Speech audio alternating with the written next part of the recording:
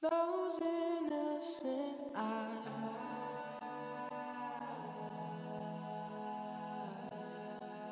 that smile on your face. Jordan Channing is an emotional wreck. He doesn't know what he wants, but then again, he does. I finally want to take my chance with it. I'm tired of doing things for my parents. I don't want to put a limit on this anymore. I want to do something for me. He wants Carmen Lewis, and he's willing to give up everything for it.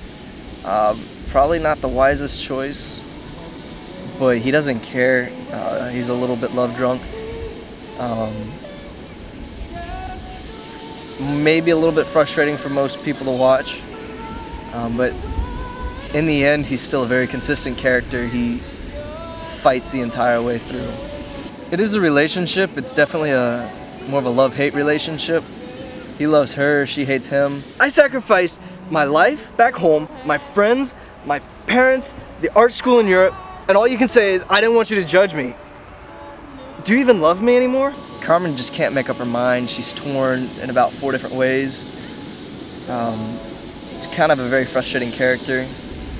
Jordan knows what he wants, and he's going after it the entire film, but then just starts giving up because he's not getting anything in return.